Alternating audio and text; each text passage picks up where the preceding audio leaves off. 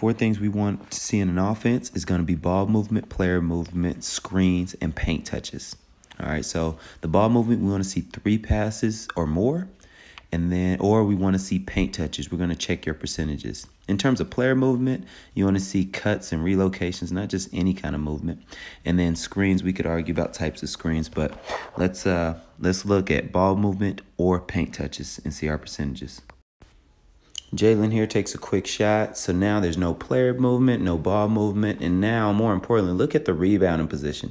There's no chance for an offensive board because it's a quick shot. Nobody's moving. The defense is in perfect position to block out and get a rebound.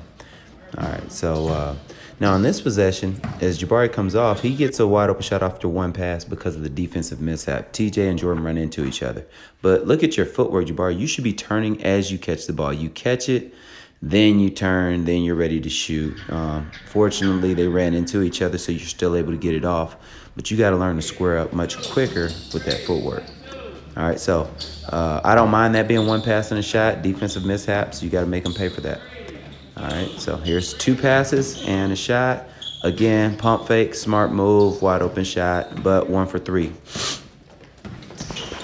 Okay, this is no passes and an attack, and you're behind the play in transition.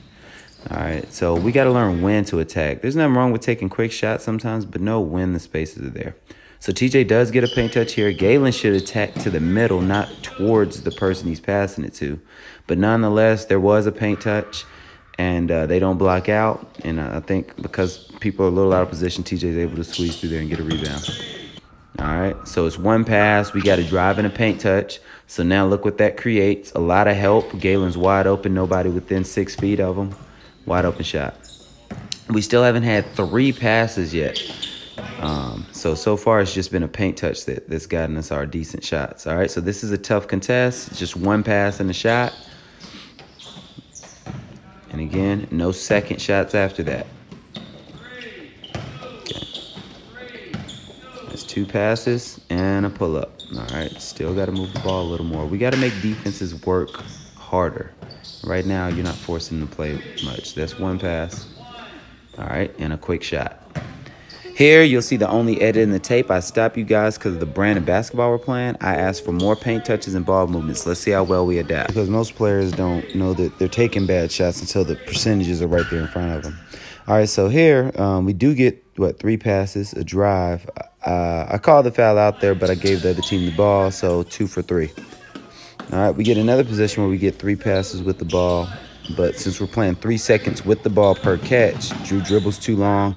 Still a contested shot. You can throw 4, 5, 6 passes instead of having to take that shot. But nonetheless, it was a turnover, not a shot attempt. So I'm going to stay 2 for 3.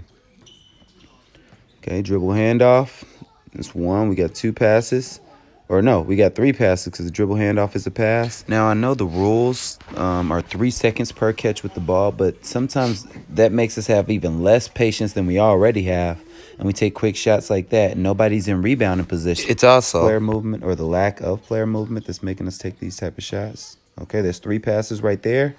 All right, so now we get a paint touch shot right there, a higher percentage. All right. So this one has 3 passes. All right.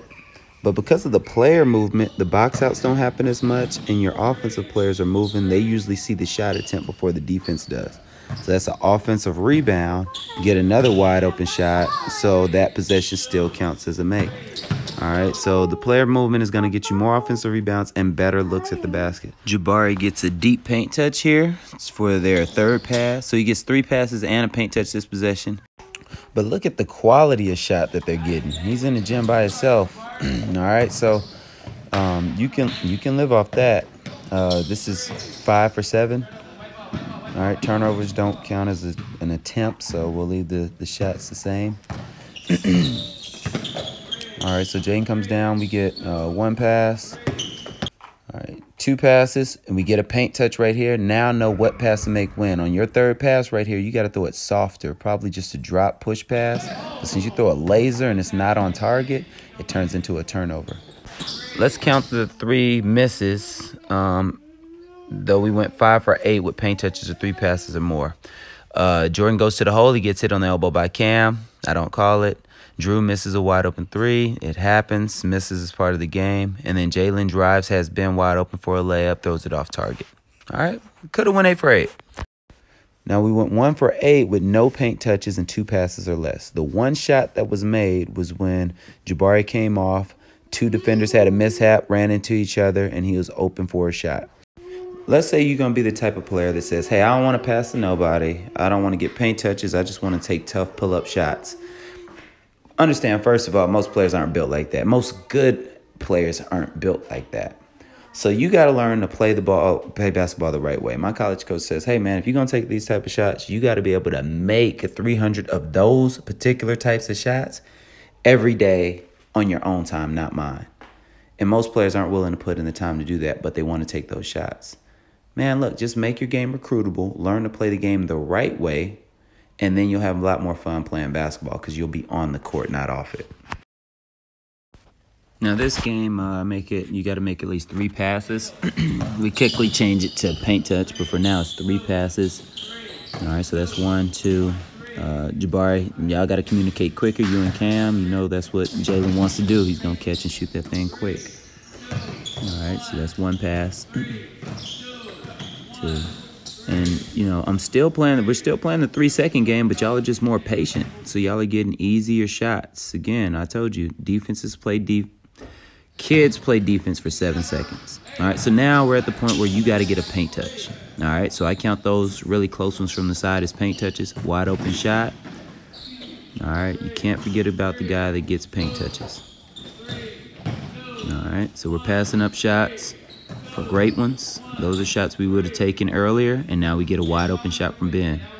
All right, and these are clips of some of the better possessions, but I just want y'all to see what that can create. All right, so there's a lot of ball movement. Up, a gap opens up, so now Drew gets his own paint touch and a wide open layup.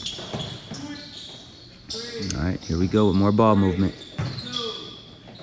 Nice, that's a wide open catch for Cam. You even have the option to drive by him, Cam. And then because of the player movement, the offensive rebounds, you're going to get more of those because it's tougher to block out after moving and playing defense than it is stationary defenders. All right, miscalculation there. Jabari thought Drew was going to cut. He was just screening away. All right. Okay, there's a paint touch, which makes the guy have to close out. Galen gets everything he wants, just got to finish his layup. Really good drive here by Cam, gets his paint touch. Jabari passes up a good shot for a great one, and now y'all get a wide open layup. All right, so this last part may be tough to hear for some people, but if you go to practice, you don't practice hard enough every time. Or when you go to your training, you don't go consistently enough, then you don't build the game speed habits that you need for your game to be where you think it is. If when you practice on what you want and not what you need, that's another reason. And when you train, you only sign up for AAU teams and you don't know how to balance a game and training, that's another reason. So don't hate on players that have put way more time in than you. Most players come to me and they complain about, oh, this guy's allowed to take this shot. You haven't put in a fraction of his hours. Make sure you do your work, your time, and make sure as you learn from these videos, you apply it because information does not matter until it's applied. All right, let's get it.